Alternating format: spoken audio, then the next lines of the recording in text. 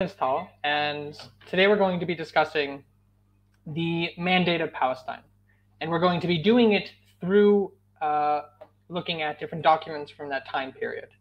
Now, the majority of documents that we view from that time period are historical speeches or different certificates or the conclusions of different treaties that were had. But we don't get to see the everyday documents, people's birth certificates, maps that weren't presented to everyone. We don't get to see the daily lives of people who had to fill out tax forms or have personal identification passes in order to get from one place to another. And for the past 6-7 months, that's what I've been doing. I've been collecting those documents. I've been doing it through a wide variety of means, through auctions, eBay, people who reach out to me and want to sell me something or actually donate to me. I've also had people who are very kind to donate to my collection. I also go to markets, to random shops, and I sit there for hours trying to find these documents because most people, when they see a dirty old piece of paper, they tend to just throw it away and they don't really look at maybe what they have. And some of these are very personal documents. I mean, I have birth certificates that tell the lives of people who lived over 100 years ago. And sometimes it's surprising that these documents don't stay in the family. People ask me, have you tried reaching out to these families? And sadly, the majority of people who are giving away these documents, it's either because they found them in a pile of documents when their grandfather or great-grandfather died, or simply they don't see any significance to them, so they give them away. And I get the honor of being able to hold on to those documents and have them in my own collection. And I thought I wanted to not only present them as I have on my personal Twitter account where I upload every single document that I get, but also give some historical context beyond the character limit that Twitter allows. And so that's what this live stream is for. We're going to be looking at a number of documents from that period and discuss the bigger picture going on at that time. Now, there are a lot of things going on between 1918 and 1948. This is the period of the documents that I currently have that I'm going to be showcasing today. My earliest document in my collection is currently 1885, 84, and the oldest document is in the 80s, 1980s.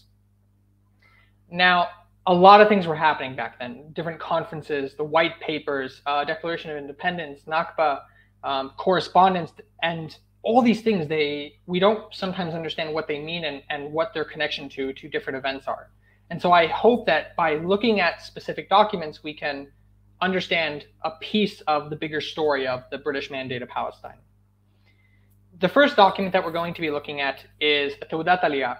Tawdat Aliyah is a Palestine immigration certificate that was specifically given to Jews. Now, why specifically to Jews and not Arabs who immigrated? Well, this was a part of the Jewish Agency for Palestine. Now, the Jewish Agency for Palestine had a number of different names before it became the Jewish Agency for Palestine, and then eventually the Jewish Agency for Israel. And its main goal was to facilitate immigration, help Jews who were currently living in the land, buy land. And when there was the San Remo conference, which was in 1920, and the whole point of that conference was that once the British took control of the land, they had to discuss what they were going to do with it, how they were going to allocate the land, who was going to be in control of what in regard to the mandate. And the San Romero Conference essentially built the framework for what the land was going to be. A part of the San Romero Conference, specifically Article 4, gives the Jewish Agency the authority to dictate how Jews are going to be immigrating to the country and to the land, to the mandate at that time period in terms of letting them handle themselves. Now, the whole reason that the Jewish Agency was involved at all is because in 1917, there was the Balfour Declaration. Now, we're going to discuss the Balfour Declaration a little bit later in another document, but just to summarize it slowly here, the Balfour Declaration essentially was a promise by the British government to the Jews, saying that they promised that they would establish a Jewish national homeland in Palestine. Now, we'll discuss what that means. Does it mean a national homeland? Does it mean a country? Does it mean simply a community? And what are the boundaries of that national homeland? And we'll discuss that later. But in order to help facilitate this Jewish national homeland to come about, as was prescribed in the Balfour Declaration and later in the San Remo Conference, they facilitated the Jewish Agency for Palestine in order to have that come about. Now, this specific document that is in my collection is from the time of the fourth Aliyah. Now, there were 5 Aliyot to Israel. Aliyah means to immigrate, to make Aliyah, to come back to the land. The first one was in 1882, and it ended in 1937, if I remember correctly.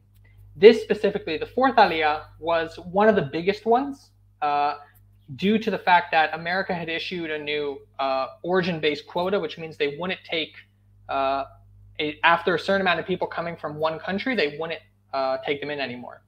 And so a lot of Jews ended up coming. I see I wrote Jew with 2 E's. That's incorrect.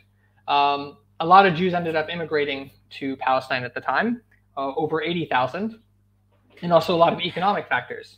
At that time, Palestine was starting to grow very well economically, a lot due to the Jewish community that was growing in the land. A lot of Arabs were immigrating as well and coming for work from Egypt. The British mandate was also, remember, this area was in total decay after the World War I, when the Ottoman Empire lost its territory to the Allied forces, and specifically Britain in this area. And so this individual was a part of that. Now, I don't have much information on him because I don't like to say what his name was if I'm not 100% certain.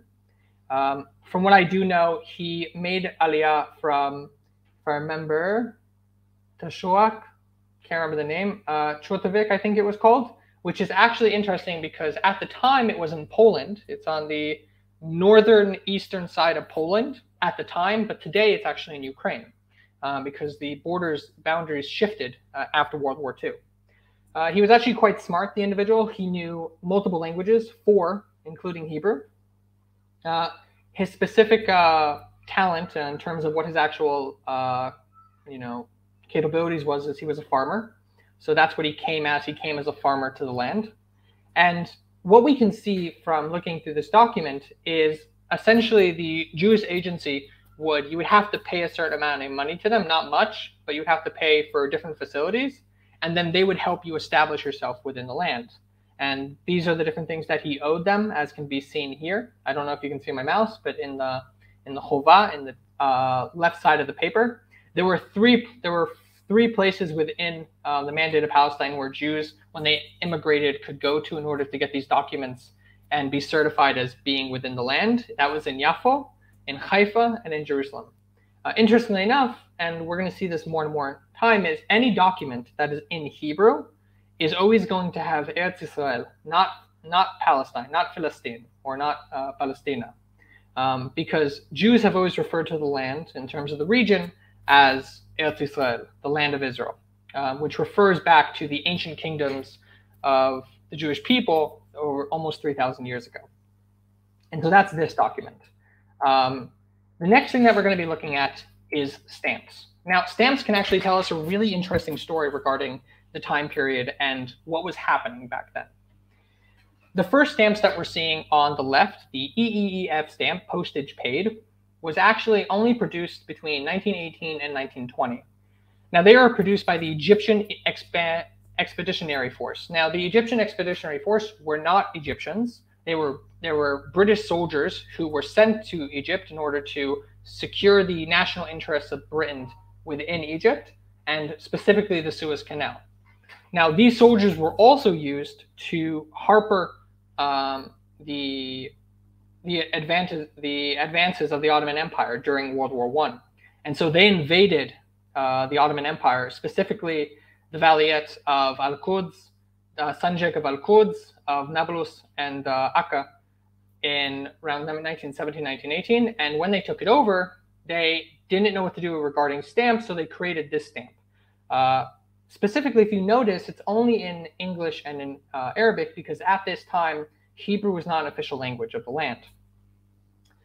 Later on, in 1920, during the time when Mandatory Palestine was starting to be established, in Santa Romero, the agreement for the establishment of a Mandate of Palestine was established, but it only became official in 1922. Now, something very interesting at first we're seeing is if you look at the orange stamp, you'll see that it's the exact same stamp as the previous stamp, except now it includes Palestine in English, Hebrew, and Arabic. And later on, in every single iteration, we have by law, they had to have everything be in all three languages, English, Hebrew, and Arabic. Now, the reason we're seeing in Hebrew, Palestina, and then Eretz Yisrael, the Aleph and the Yud, is because at the time there was a lot of debate over what they were going to be calling it in Hebrew. Originally, they simply wanted the direct translation from Palestine to Hebrew to be Palestina. But the Jews objected to this, saying that this isn't how we call the land, and we don't want it to be a simple translation. We want it to be Eretz Yisrael, the land of Israel. And the Arabs refused to have this. They wanted it to be Palestine as well. And so there was a compromise. The compromise was that it would be written in Hebrew, Palestina, but you would have the abbreviation of Eretz Yisrael, the land of Israel. And that's why also in coins, you're always going to see Palestina in Hebrew, and then in the little sogoim inside the iterations, you're going to see the Aleph and the Yud, which means Eretz Yisrael. And that is in every single official document during that time had to have this. These are other different examples. In 1923, I think it was, there was a competition for new stamps to come out. And there were a number of different designs. We can see here on the 50 and the middle row on the left side is actually Tiberius. The one on the right next to it is the Tomb of the Patriarchs, Abraham, the Mosque of Abraham. And not on this one, the next slide, if we look here, we also see that they have the Temple Mount, specifically the Dome of the Rock. And these were the three stamps that were produced at that time in terms of the imagery of this area. And there's also a lot of discussion about the rarity of stamps in regards to communities of collectors. Me personally, it's less important to me that something is rare or common. I just like having it in the collection because I think it tells a story. But these specifically, for example, are unminted stamps. So what's interesting is that these were never, some of them were never actually used in circulation. Specifically, some of them that are actually still together. The next, we're going to be talking about Palestinian nationalism.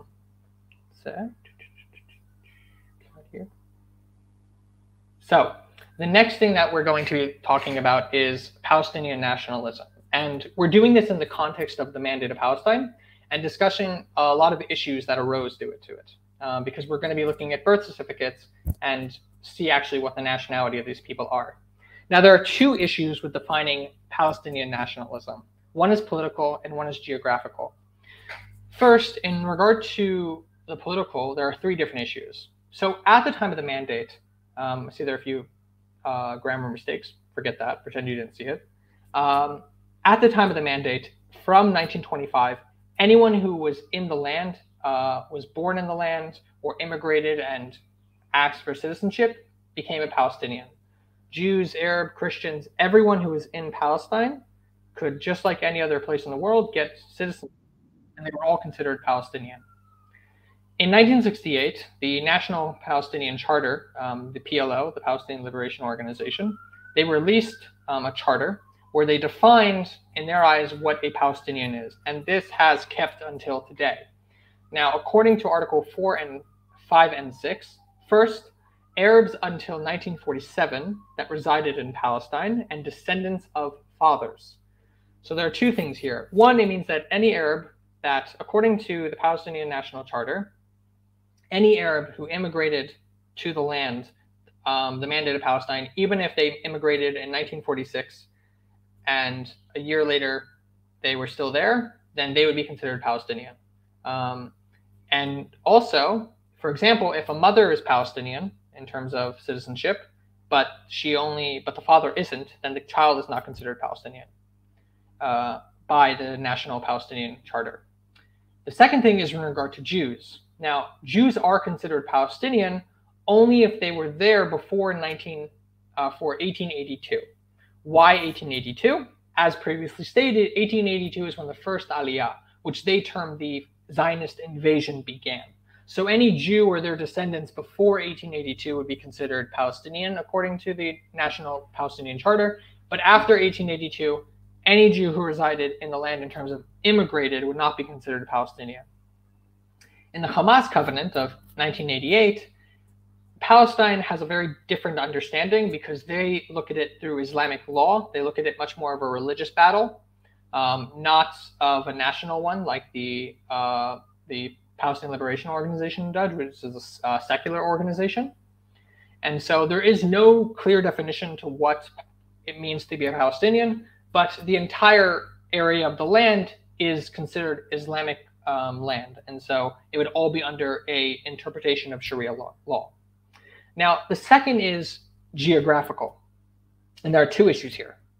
First is the region of Palestine, which the reason I put a question mark is because there's a lot of speculation about when it actually when they began to be calling it Palestine, if it was from the Greeks or the Romans or afterwards.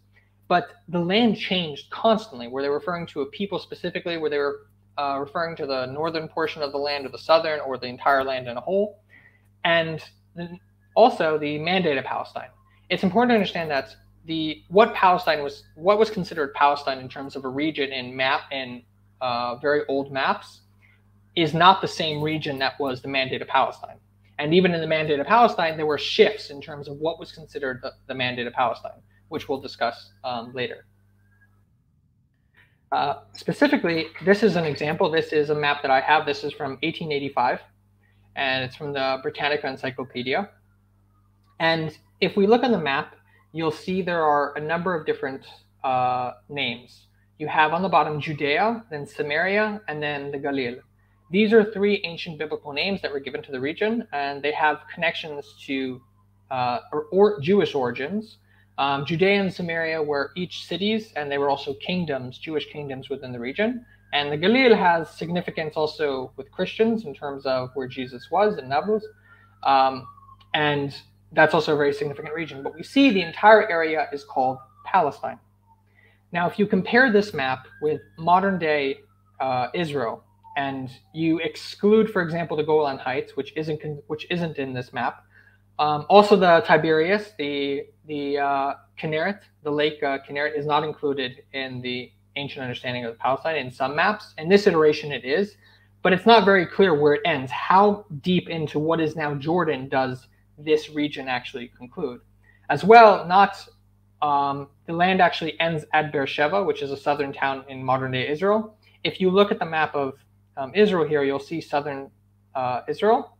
And after that, Palestine ends in this map. And so all the way down to Eilat is not considered Palestine anymore in this map. But that changes a lot because, for example, at this period, which we'll talk about later, there were different provinces and districts of the Ottoman Empire that did encompass that entire area, and they were called the region of Palestine. Now, the birth certificates themselves, they're in various conditions. Not everyone kept them well, but thankfully I was able to get 3. Interestingly enough, there are 2 birth certificates in my collection that have the exact same nationality. So in this one, we see that the nationality of the father is Palestinian, but the mother is stateless, which means that the mother came from abroad and she never talked about where she was from. And for some reason, she isn't listed with a nationality on the actual birth certificate, but the father is considered Palestinian and he is Jewish. In the second document, it's different. The mother is Turkish and the father is Greek. And in the third document, we see the exact same thing again. The father is Palestinian and the mother is stateless, has no religion. All 3 of these documents belong to Jewish couples from the time of the Mandate. The next thing we're going to be looking at is a leave and duty card. This leave and duty card belonged to a Jewish soldier who fought for the British in 1944. Now, why were Jews fighting for the British in 1944? Well, in 1939, only 2 days after Germany declared war on Poland, Britain went to war with Germany and declared war on it. There was mixed emotions within the Jewish community at this time of whether to fight with the British or against the British. The general consensus among the different Jewish groups within the Mandate was to fight with the British. The only group that objected to this was the Lehi, which we'll talk about later, which was a Jewish paramilitary organization, which operated in the Mandate from the 1940s.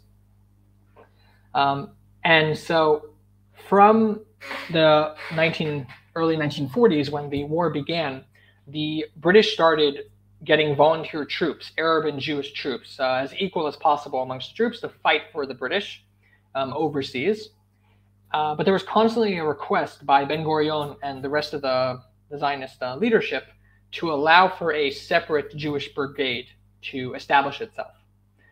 This was constantly thrown away, and they didn't want to allow it. But finally, in August of 1944, not long until the end of the war, they finally formed the Jewish Brigade. And so this most likely belonged, because the Jewish Brigade was only formed in August of 1944, and we see that this individual, the earliest stamp that we know about this individual is from 1944 at the MHS Moretta. The MHS Moretta was a Navy base in Haifa that belonged to the British Army. Now, we do have more information about him, but first look at the top of this chart, which says native leave. And the reason it says that is because this individual, Joseph Goldstein, wasn't an immigrant.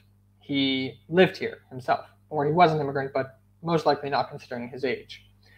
He never date left UK, which means that he wasn't coming from overseas. As you can see, this document was meant for British soldiers, non-Jewish British soldiers from overseas. That's why we have date left UK.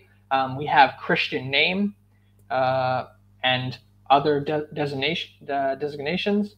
But we see that this individual was named Joseph Goldstein. His mother's name was Eve, and they lived in Haifa, which is in the north of Israel.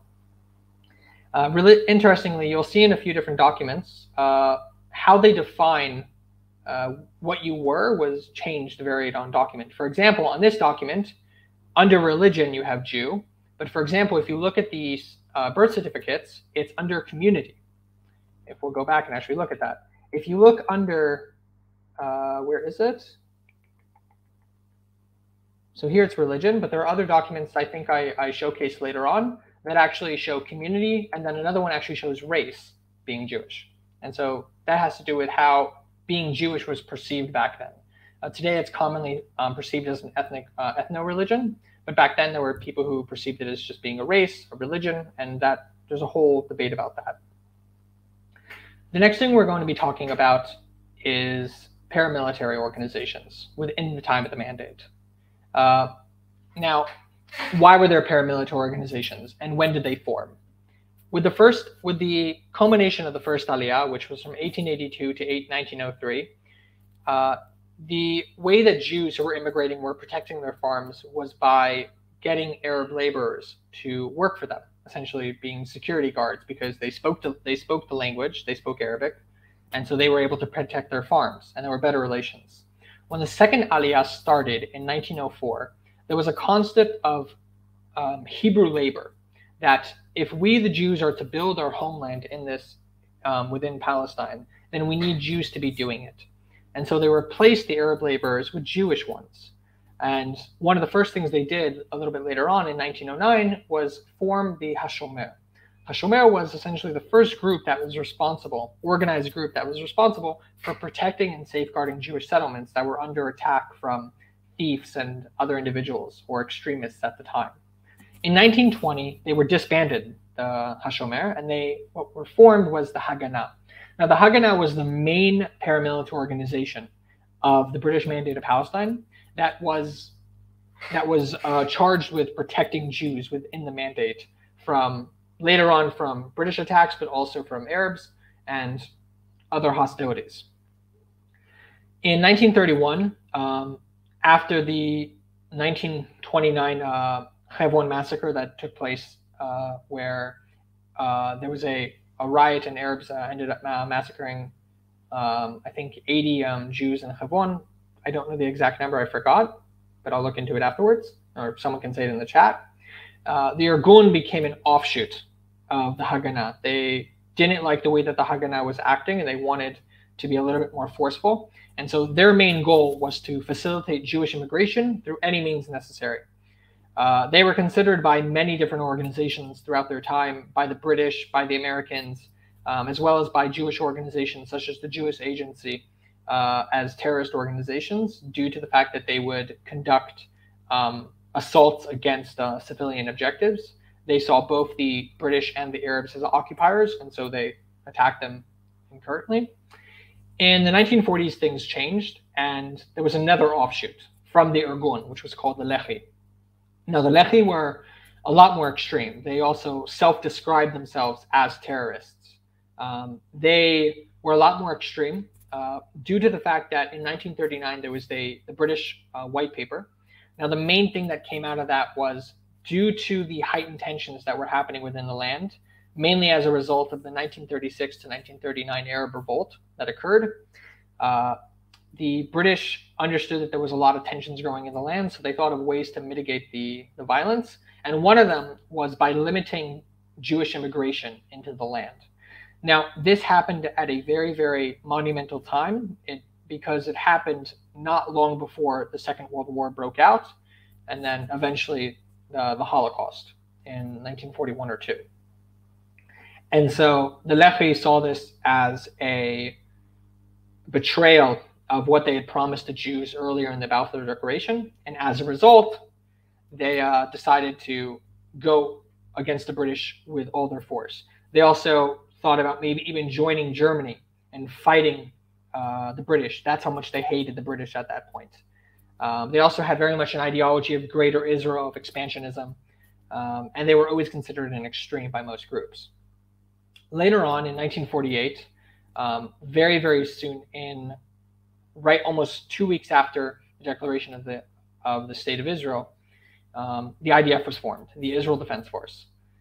They were formed by disbanding and merging the Haganah, Irgun, and the Lehi, different aspects of them.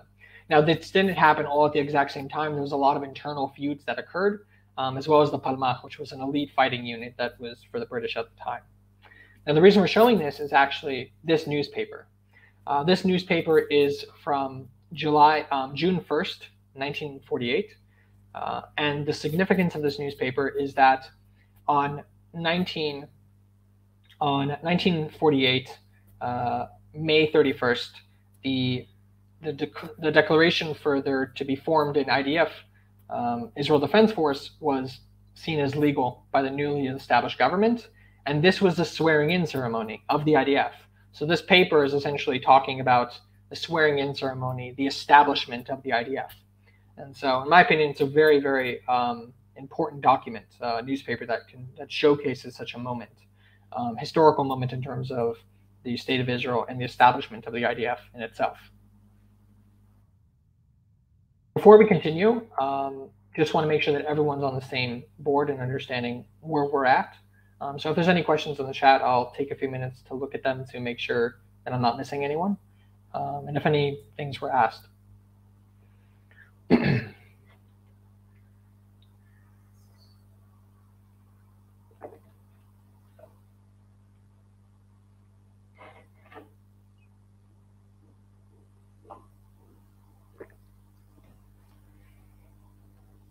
So far it seems there's no questions, but if there are, I'll be sure to look back.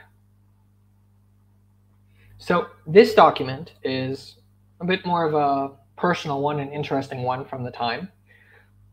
It's from Lida Airport. Now, Lida Airport was established, as you can see, in 1934 at the request of a British company named Airworks Services. In 1943, it was actually used as a Royal Air Force station and became a major airfield for them. So the British were fighting multiple different fronts of the Axis of Nazi Germany and their allies within the region, in the north of Africa, in the Middle East, and in Europe. And this air base in the center of the Mandate of Palestine became a hub for their air force to go to and back. And this individual named David Mizrahi, he was a mechanic, and driver, and he's also a mechanic. So I think MTO is probably him being a mechanic. The reason I say mechanic is I have another document, which we'll look at later, that also belongs to David Mizrahi. Lida Airport today is actually Ben Gurion Airport. So shortly after the IDF took it over in the 1948 war, they named it to Lod Airport. Lod was the name of a town situated right nearby. And then later on, it was renamed as Ben Gurion Airport. And so this specific document was his identification pass for the overseas British Airways, where he worked. Now, this is one of the last pieces, and it's very, very complicated in terms of trying to understand everything. But I think it's very important to understand the next document that we're going to be seeing. And so I'm going to attempt to explain everything here as easy as possible. During World War I, there were 3 different documents that were signed, agreed upon, or discussed: the Sykes-Picot Agreement, the Balfour Declaration, and the McMahon-Hussein Agreements. Now, these agreements are essentially the foundation of a lot of the issues in regard to the legal claim over the land and the territory. The Sykes-Picot Agreement was a secret agreement conducted in 1916, which separated the region into British and French spheres of influence, 2 levels, A and B. On A, you would have complete French or British control, that they would control every aspect of the government. Essentially, it would be a puppet government. And B was where you would simply have those in power be favorable towards the British or the French, but the locals would have their own autonomy. This agreement never really manifested into anything concrete, but it was used as the basis for a lot of discussions. The Balfour Declaration was an agreement, essentially a declaration that was given in 1917 by the British. And what it promised was a Jewish national homeland in Palestine. Now, there's no legal basis for Jewish national homeland in international law at this time. So no one understood what this actually meant. The reason it was actually named the Jewish national homeland is because of how ambiguous it was. And that's why they agreed upon that name.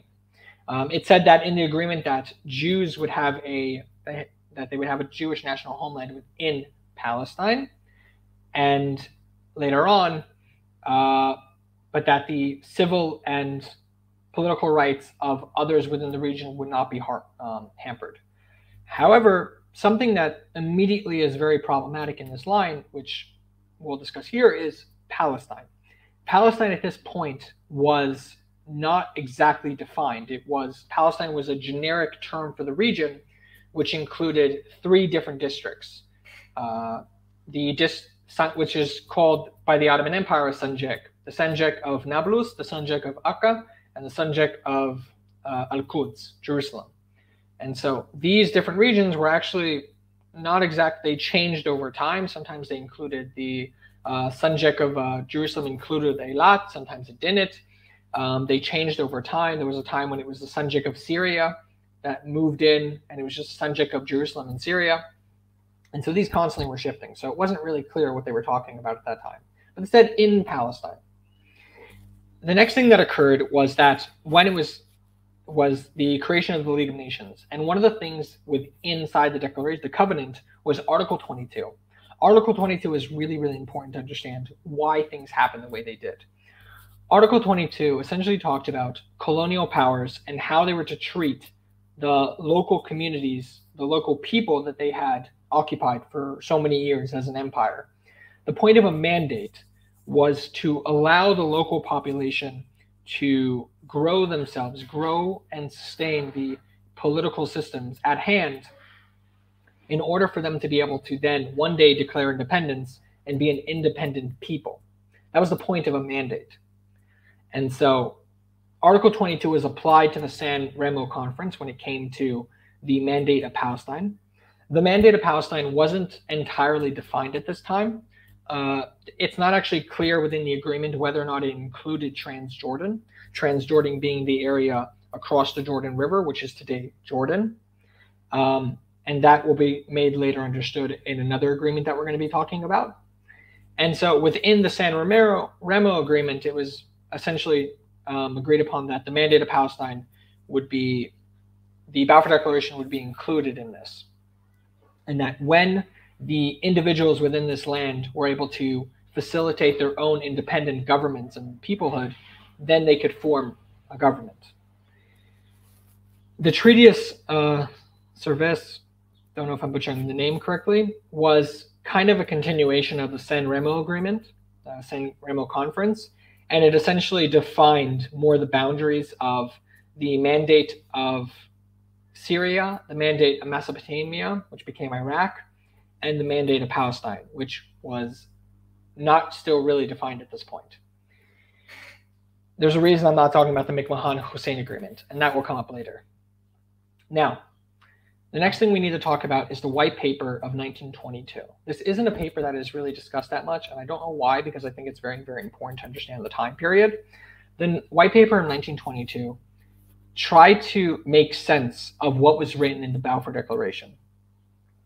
And it explicitly said, which was up to people's interpretations at this point, that Jews would have a national homeland in Palestine, which means that they weren't going to get a country, that the Palestine was not promised to them to be the Jewish country, but that they would get a national homeland in Palestine side by side with the Arab majority that they would live in peace with.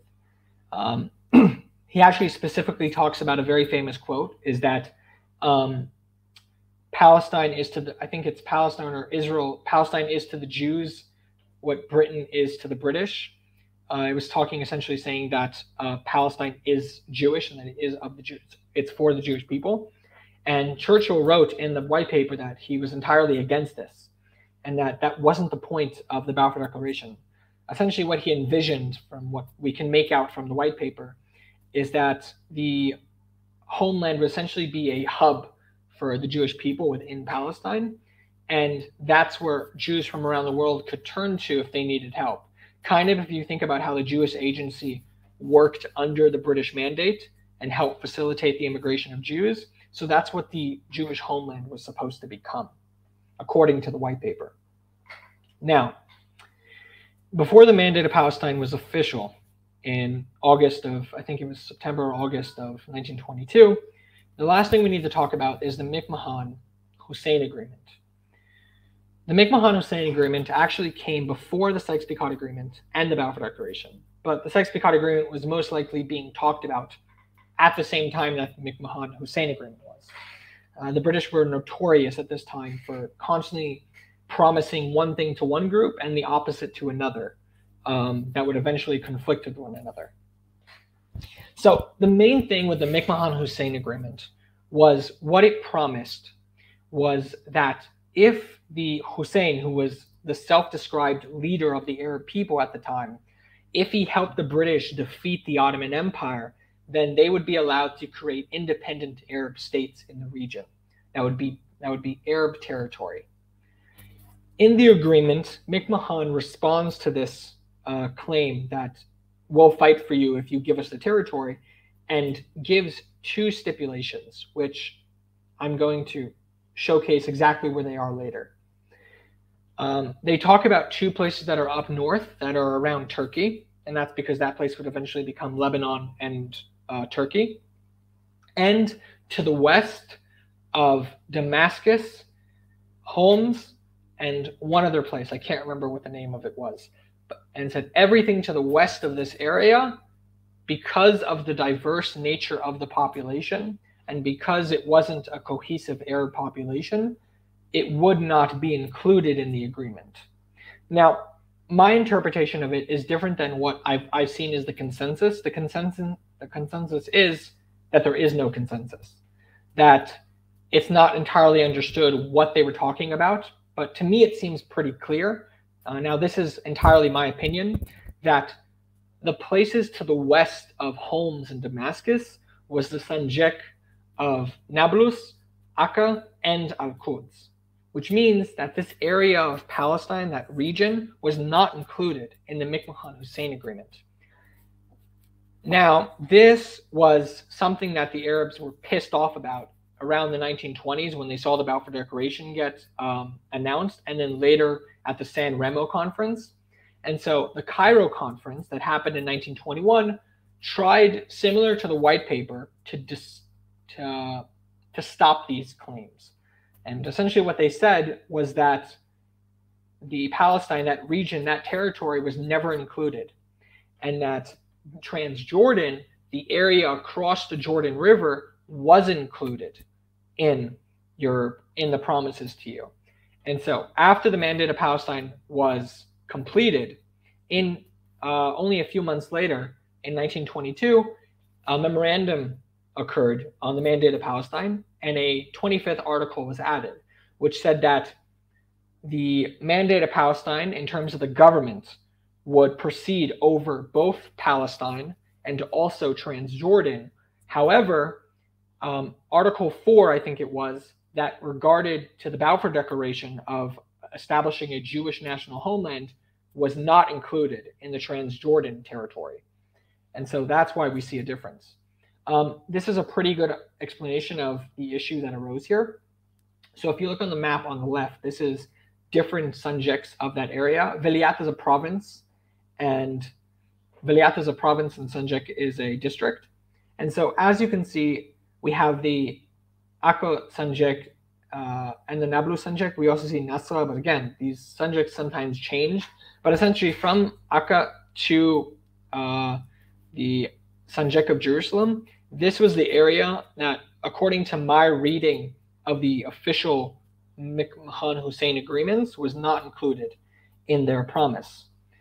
What we're seeing on the right, which is the British Mandate of Palestine, did exist. When the British Mandate of Palestine oversaw the area, this is the area that was in the map, except straight down the middle where you see the Dead Sea, the Kinneret, and the Jordan River, that's where the administration structure changed.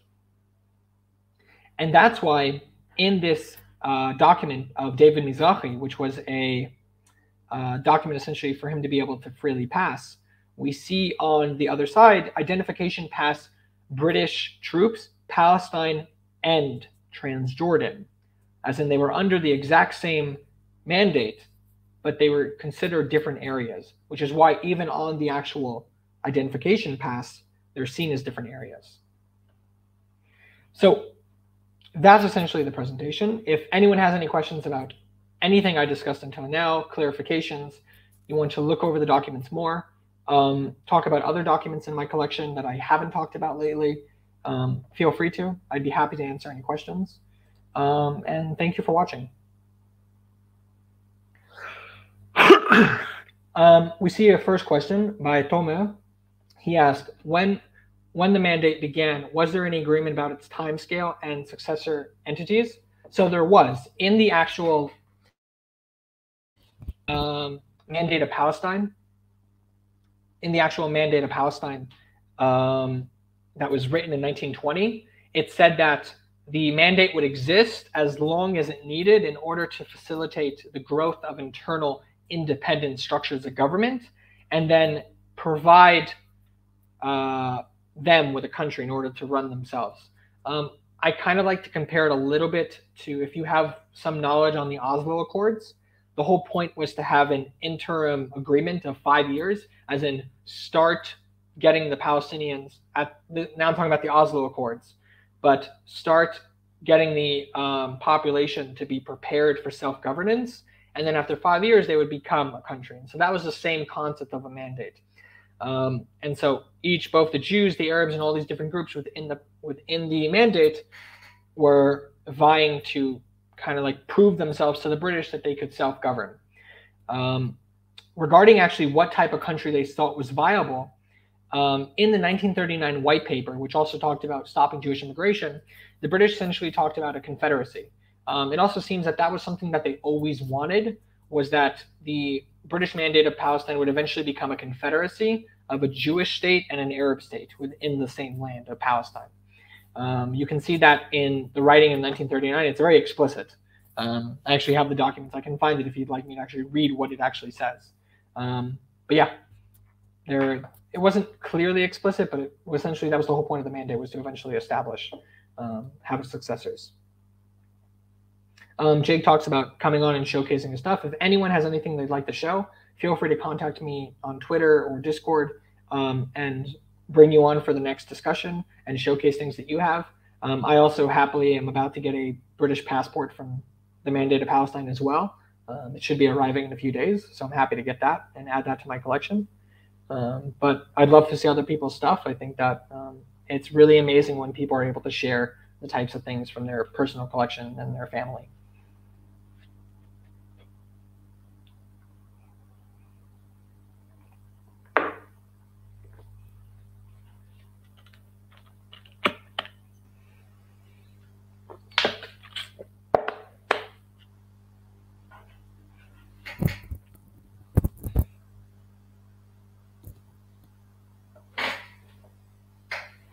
So we'll leave a few more seconds for any type of thing of duration, anything I didn't make clear. I tried to go everything as clean as possible without injecting too much of my own personal bias, except the one thing that I tried to make clear is my personal opinion. But yeah. So Jeremy asks, we talked about this a little bit. Why did the British give over 60% of the land to Jordan? So it stems from two different issues. One of them had to do with the fact that the boundaries, one talks about giving the Palestinians land in terms of Jordan. So in the actual San Remo agreement, which is what defined what would be the Mandate of Palestine, Transjordan was never explicitly talked about at all. The only first time Transjordan is mentioned in regard to the Mandate of Palestine is in the Cairo Conference of 1921, and then in the Memorandum of Transjordan. The reason that it became, one of the main reasons that it became Transjordan is that it was an area that was essentially promised to the Arabs in 1916 in the McMahon-Hussein Agreement. And so that's why it was supposed to be theirs. Transjordan, in the original promise of the Balfour Declaration, only a small portion of the land after the Jordan River was considered a part of the region of Palestine at that time, in terms of official boundaries that there kind of wasn't, that kept shifting. So Transjordan never really was a part of the British Mandate of Palestine in terms of the agreement of the Balfour Declaration. That was something that was added on through interpretation, in my opinion.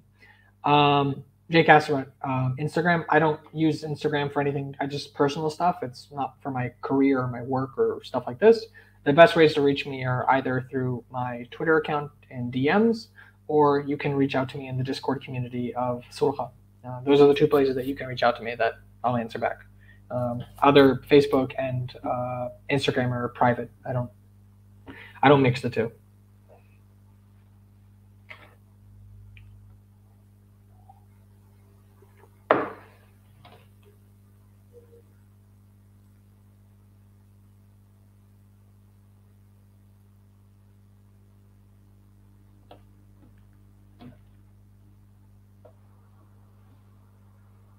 Wait a few more minutes if anyone else has any questions they'd like to add. I'll go back to this area if anyone has any questions about this slide and how are certain things here connected.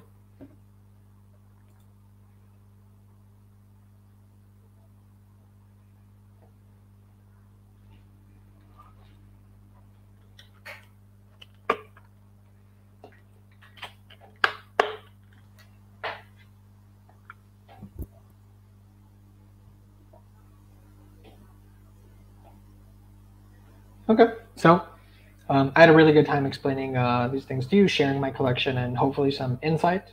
I hope I was able to teach something today and you were able to learn. I had a really good time, and thank you for staying with me. And see you on the next round. Have a good night, everyone.